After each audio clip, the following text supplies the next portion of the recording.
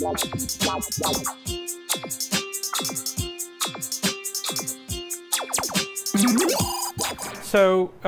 today we're going to talk about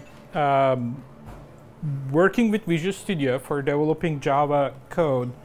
So just before we start, so that you know, I work for Red Hat. I am the project lead for several projects, including the Java language server and the hybrid mobile tooling. And then I've been doing a committer with Eclipse for 17 years now. Started with the WTP server project, and I am a committer on Apache Cordova, which I'm not doing anything active there. Yeah, I'm Fred. I'm also working for Red Hat, and I work on developer tooling, so based on Eclipse. I'm the project lead for M2E WTP, which is the Maven integration for Java IE. I'm also a committer on the M2E and the Eclipse JDTLS project, which we're going to talk about tonight.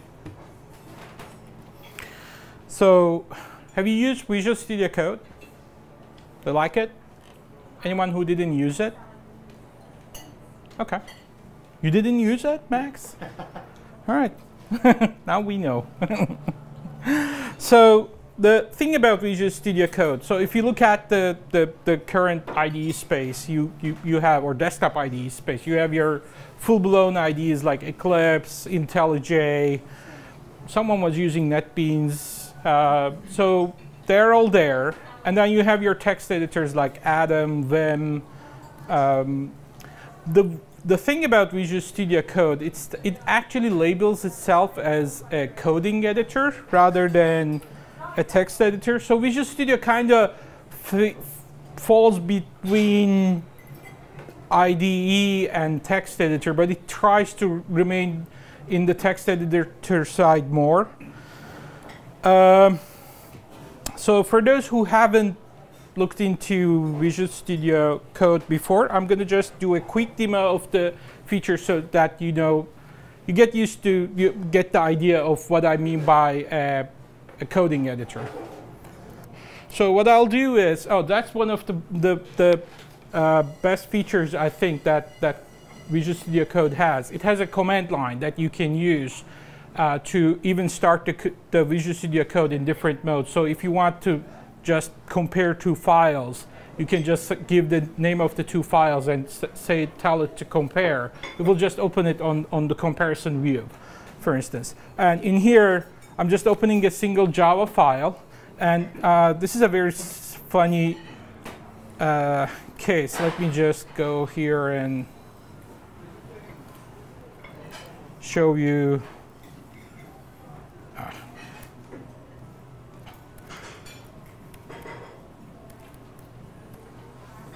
So if you look at the folder, there's nothing there. It's just one single Java file that basically just sits there, and there's no package structure or anything. So let me just try to open that on Visual Studio Code. It opens up, and the interesting thing is, if you were using a full-blown IDE, you wouldn't be getting any Java functionality by opening this single file. It's like, it doesn't know anything about the class path. It would complain about the packaging and so on and so forth. So on Visual Studio Code for Java, what we are doing is we are creating this mode where you can just open up a file. Remember, this is more of a text editor than a full IDE. You can just open up a file, and then the Java functionality is there. So you can actually just hover over stuff, if you can see it. Or you can actually get some sort of code assist from what it can gather. So for instance, if you want to do like, let's try a system out. It will give you that assist. And if you want to get the class path from JDK classes, the code assist, it's going to be there. And for instance, things like you remember disabled. You disabled my Vim.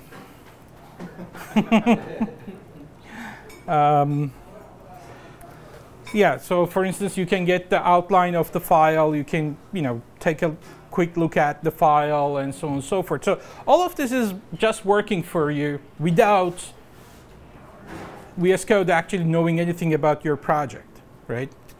Yeah, yeah, documentation. Yeah, thanks. Yeah, it can even do a bit more than this, but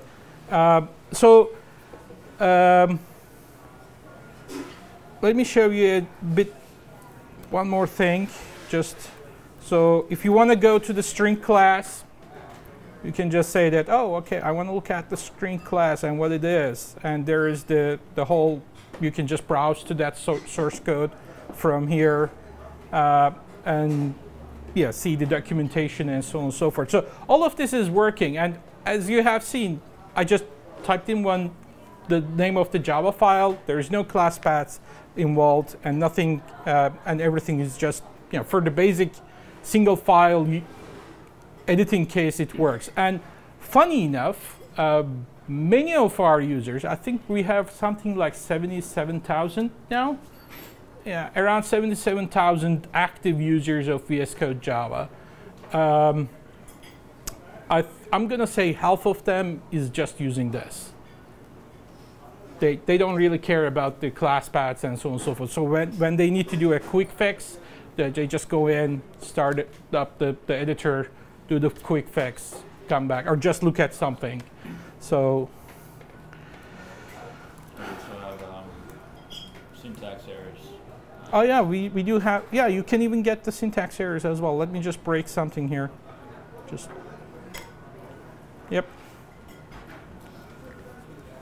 So you get the full syntax errors. You won't get any of the class path errors or anything that is related to that, but the Java syntax errors will be there. Well, we'll come back to more demos. So how do we do this? How does this work? Remember, I talked about being the project lead for the Java language server. So basically what we are using is something called a language server, a Java language server. And a language server is basically an abstraction between your language and your editor. So a language server is defined so that the editor doesn't need to know anything about the language. It just knows that, oh, give me the errors on that file. It just tells it that, and then language server just gives it a bunch of error objects. And the editor at that point has no idea about Java. So the flow, basically, just to give you an idea, the user just opens a document, and then the editor just says to the language server, oh, user just opened this document. And in that case, language server just says, oh, okay, I need to initialize my inner workings. In the case of Java, we look into any files that we can configure the class path from. So if you have like a POM XML, then we just say, oh, okay, I'll just look into this POM XML and initialize it so that I know what sort of class path this project needs. And then the user starts to edit the document, and then the language server starts to receive this did change events. And the server at that point just says, oh, okay, there is some sort of a change happening, and let me just calculate the diagnostics, the errors for this, if there are any syntax errors. And then if it finds one, it publishes those to the editor, and the editor just displays it. How the editor displays it, we don't know, we don't care on the server. We just say that, oh, okay, just take this. So the advantage is, now you have a single language tooling that you can use with Eclipse, you can use it with VS Code, you can use it on Vim, Eclipse Che, Emacs, and these are actual Java language server users right now. Oh, and Adam. I haven't seen a Sublime one. There's a work in progress. There is one? Okay, yeah. So the language server, Does it mean it has No, it is a server, but it's a server in the sense that it's a client-server architecture. So it's not. It doesn't. No, it's not a remote. It just runs locally as a process.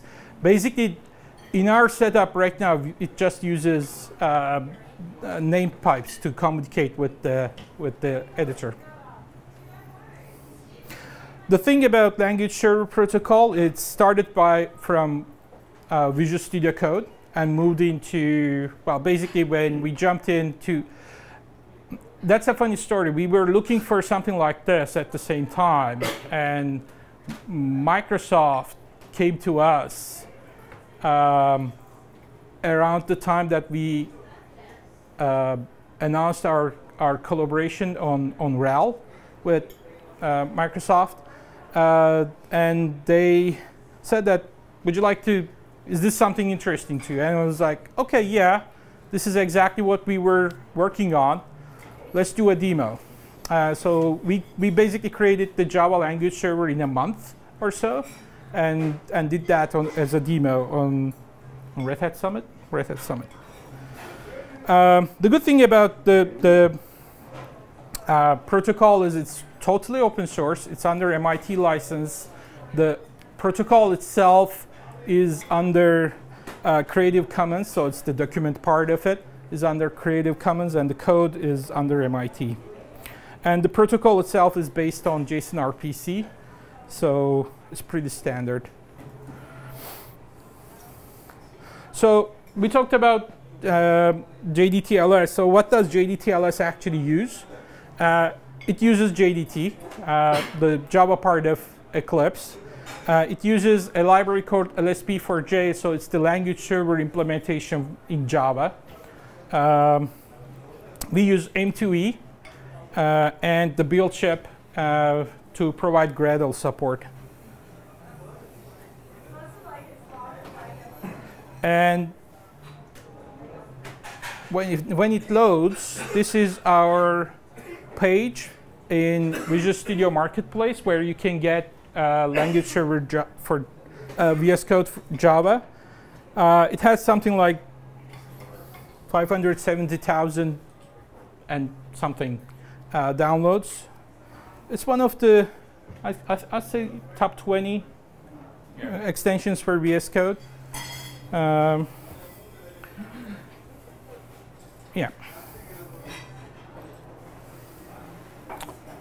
So now I'm going to hand it over to Fred so that you can do the real demo.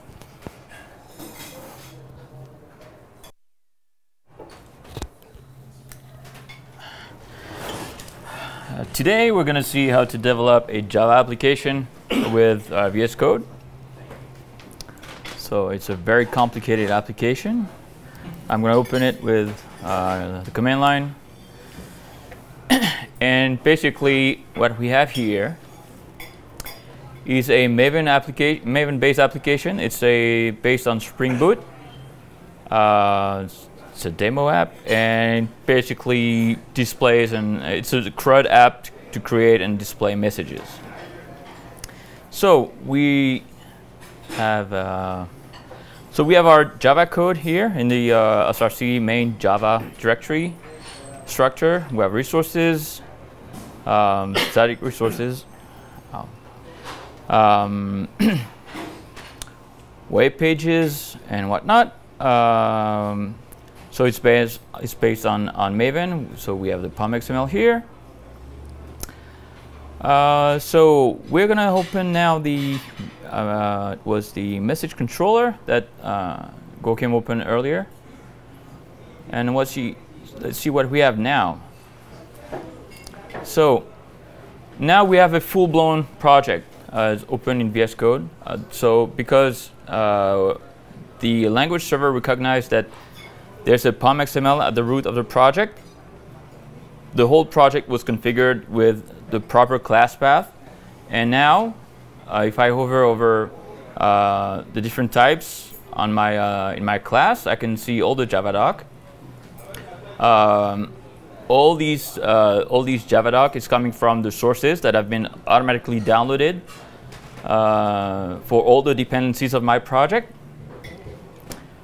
I have, so I'm still able to control click and navigate through all these classes. Same thing as before.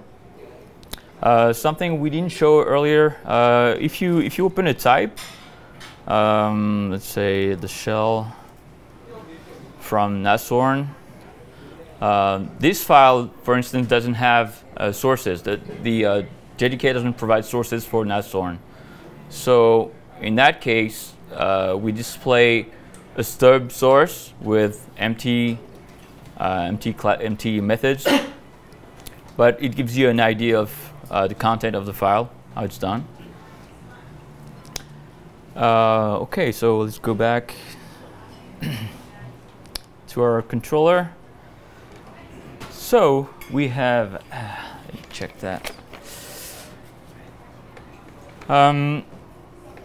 We have errors shown in the problems view. So if I click on them, it will bring me to the problematic file. In that case, these are unused imports. So you can see the light bulb here. If I click on it, I get something called code actions. In Eclipse lingo, it's called quick fixes. So I can organize imports to remove everything. I got a nice stack trace, but ignore that. Pretend that it didn't happen. So we have support for different kind of warnings and compilation errors. For instance, if I break this file, I'm going to change something here. If I save it, you can see my problems here. Problems view is instantly refreshed with a whole bunch of compilation errors. So this happens because behind the scenes we're using the JDT compiler, which is an incremental compiler. So every time we save one file, we don't have to rebuild everything by hand by calling a build command.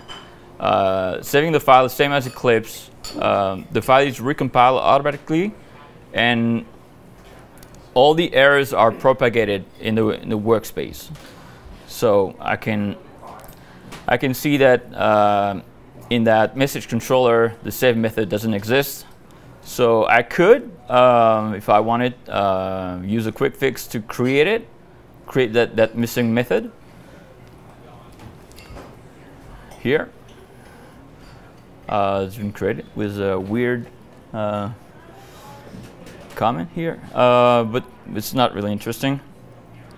But so we have the extension provides some code actions like create missing types, missing declarations, organize imports. All these new code actions are actually will be available in tomorrow's release because we're releasing tomorrow. And we'll get more and more of these as time goes by. It's actually, all these code actions have been provided by Microsoft, who generously helped us with the Java language server and the Visual Studio Code extension. They have four people right now working to help us on the server. So the interesting thing about Visual Studio Code is the Visual Studio Code is actually implemented by a team of people who implemented Eclipse.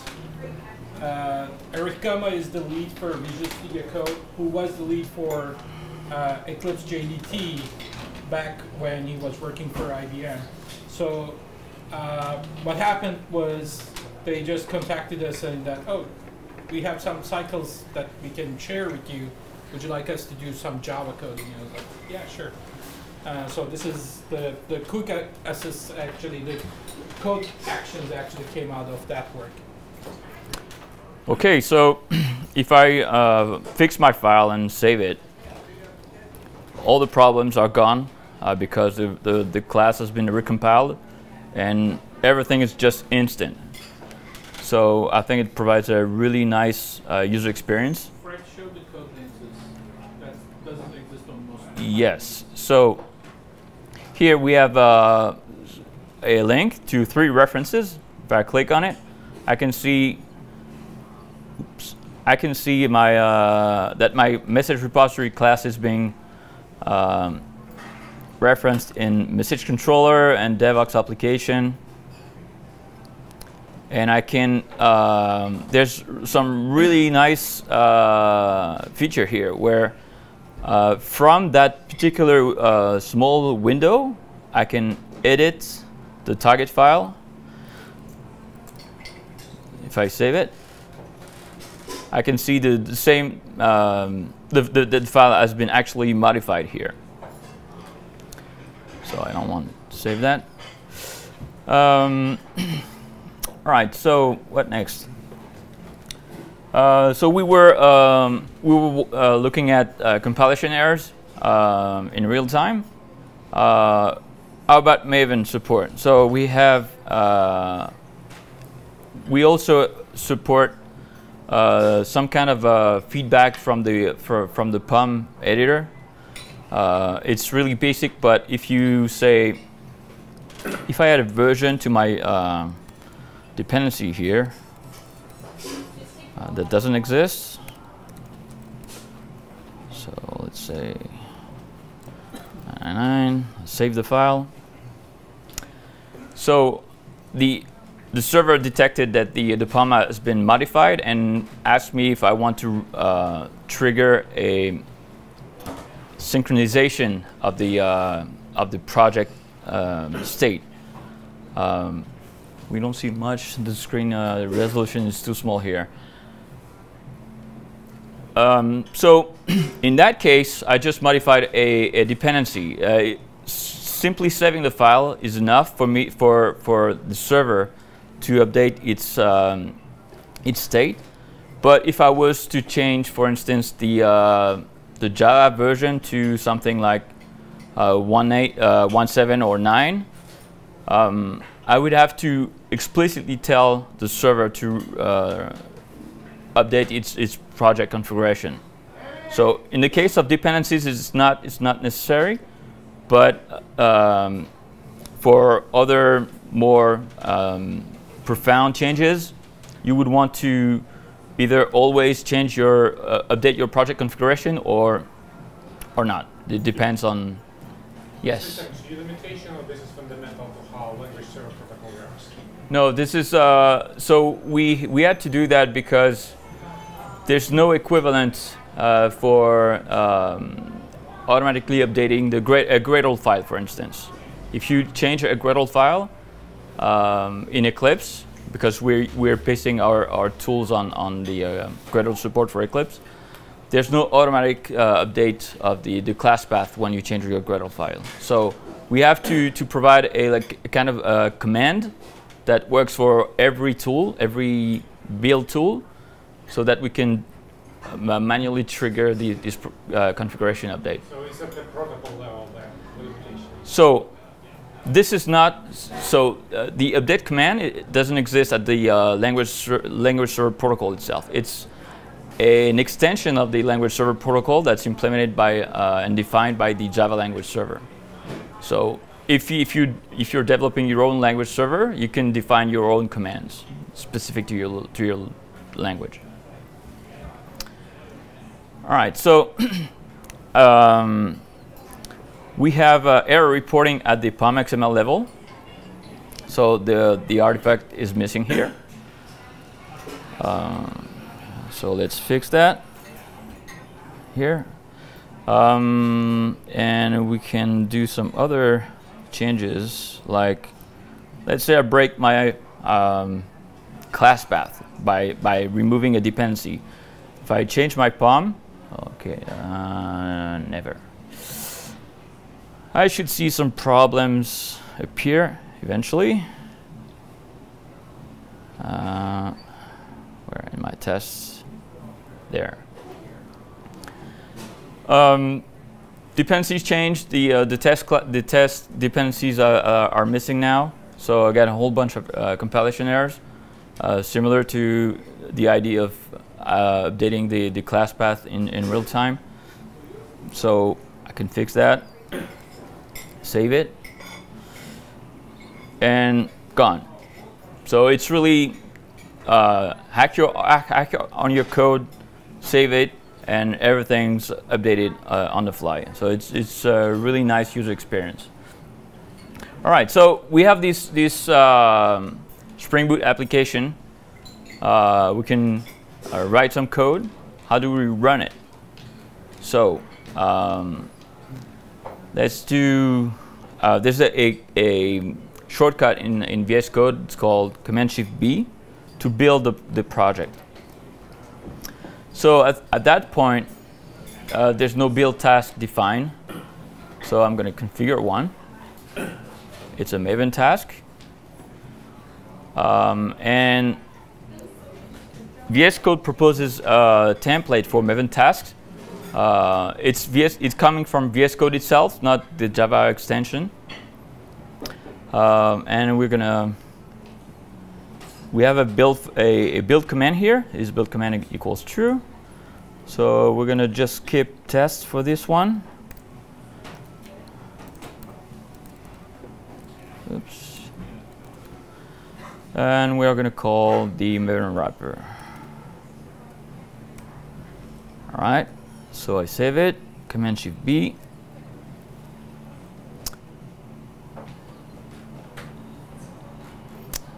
And it builds, and it builds successfully. All right, so we can also run the tests with the test command.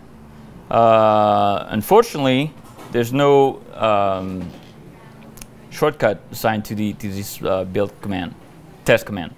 So I can go to the preferences, keyboard shortcuts, search for tests, run the test task. All right, I'm going to add a Command-Shift-T. Enter. It didn't work. Yes, it did. All right. Let's try that. So Command-Shift-T is now running my tests. So I can build, I can run tests. This is all nice. Now I want to do the real deal and actually run my application. So at that point, I could create a new task to execute the Spring Boot run command. It's not actually a good idea at that point because Spring Boot run is a long-running command, and for some reason VS Code just supports only one running task at any given time. So we don't want to run a task within VS Code. So I'm going to use the terminal to run Maven W Spring Boot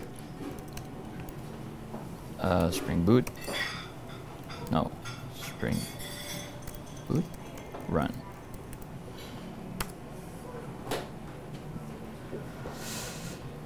All right, so this super app starts in 3.3 seconds. Let's see how it looks. It's a super duper messages app. I can create messages. Hello, T-Jug. What's up? Save it. And I needed to delete that before the demo. All right, not a problem. Let's go back. Okay, so I'm gonna search for my type message. This one. All right, Command-Shift-O. It's probably get message, get summary.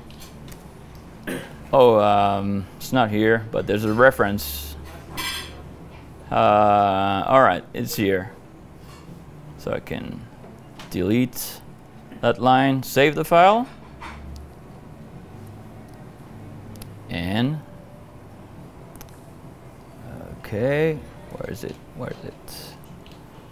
I didn't save the controller. Where is it?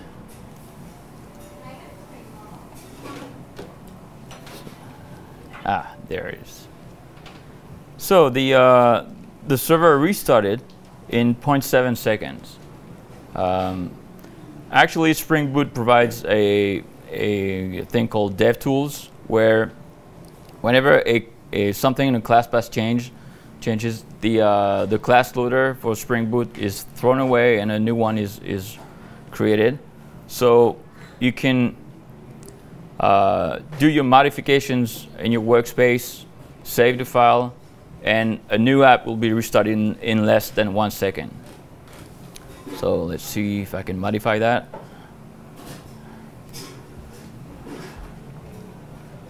All right, works. Okay, so what else can I show you? All right, let's see if I can. I'm gonna create a new one. Hello, it's Fred. Yes, code rocks. All right, everything still works. So because Spring Boot uses the dev tools, it actually launches a live reload server. So I can enable live reload on my browser, and I can go and in my editor change some code, and we'll see what happens. So here, let's see. I'm gonna loop over my messages. That's a message. M messages, and I'm gonna tweak my message. All right, so I have a quick assist, so quick fix. So if you want to use the keyboard to call the code actions or quick fixes, the shortcut is command dot. I'm going to create a tweak method,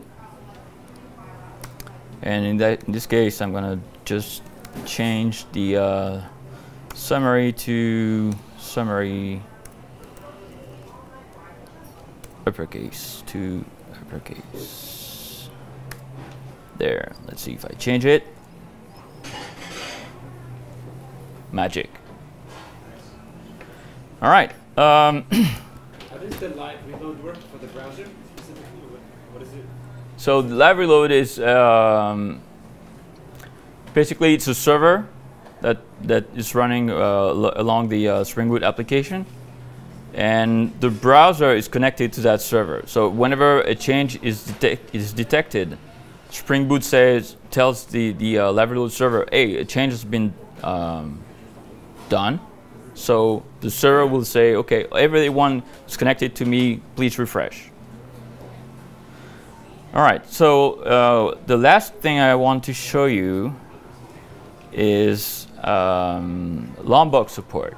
Anyone ever used Lombok here? All right. So basically, Lombok allows you to get rid of a whole bunch of crap in Java. So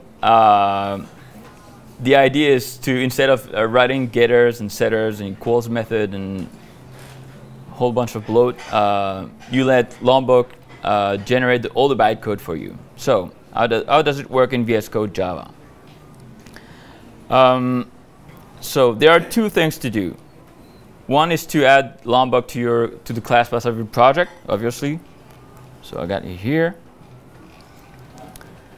And the second thing to do is to tell the language server to use Lombok, because basically what we want to do is to edit our files, and the editor needs to know that the bytecode has been modified. So for that reason, we need to modify the way the server is launched. And in order to do that, I'm going to open the preferences. So settings. Yeah, it's really not user-friendly here. Okay, so here in my workspace settings,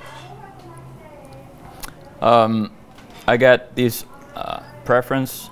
So if you do, you also have in VS Code, you also have auto completion on preference keys. So everything Java, you type Java, and you have the list of all the preferences available for the Java server. So in this case, I want to define the JDTLS VM args. All right. So in that case, I'm going to uncomment this one. And the idea is to define the Lombok jar as a Java agent. So you need actually two, the Java agent and another one, the execute class path, two arguments. So when I save my configuration, we detected that the server needs to be restarted. So let's do that now.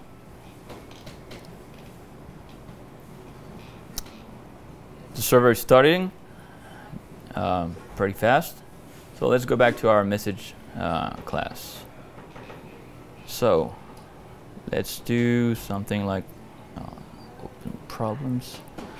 We're going to get rid of that and all the rest.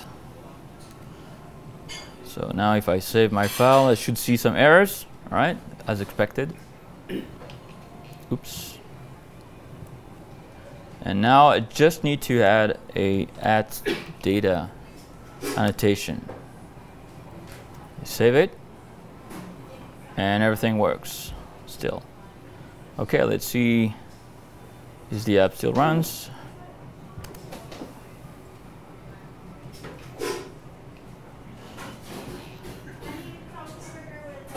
Okay, let's create a new message.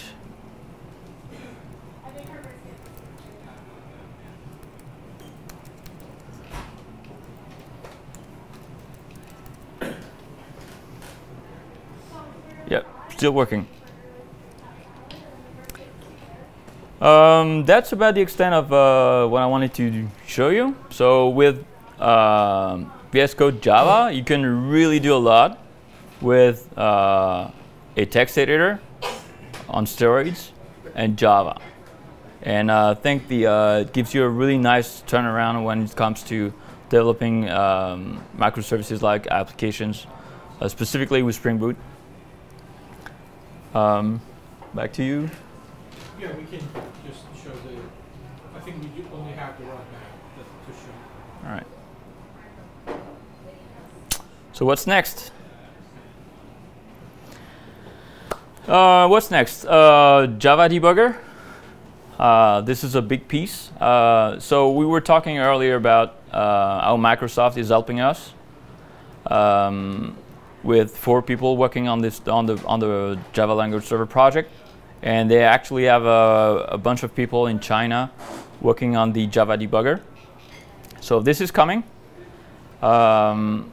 We also need and want to do add more refactoring. So we saw some good actions here, but we need to add to provide support for renaming classes, for instance, where you rename the file and then all the type is changed, so you propagate all the changes to all your workspace. And finally, we want to expose at some point some formatting options.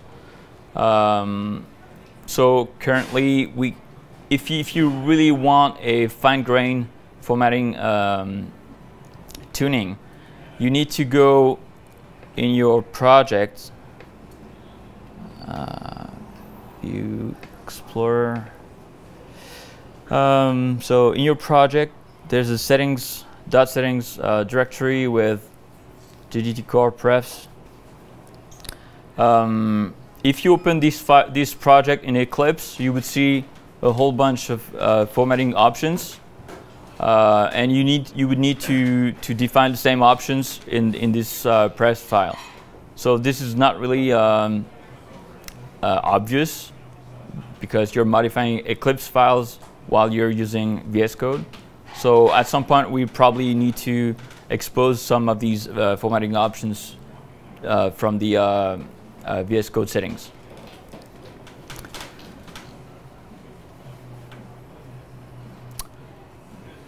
All right, so if you really want to use test our Java support for Visual Studio Code, just either open a Java file, and Visual Studio Code will recommend that you install our extension, or you can install it directly from the command palette, typing x install Java. If you want to contribute to our projects, so we have two projects. We have the Visual Studio Code extension itself and the server. So the Visual Studio Code extension lives at redhat-developer on GitHub, and the language server is under the Eclipse umbrella. So either one of these two repositories can contribute pull requests, open bugs, enhancement requests. Go ahead. So we'd love to spread Java language server usage over other editors. So we know that there are some work in progress with Atom, Emacs, Vim, Sublime Text. If you can try their work in progress, go ahead. Tell us what you think. And if you want to test that awesome demo, code exists on GitHub under the Bricon, my username, VS Code Java demo.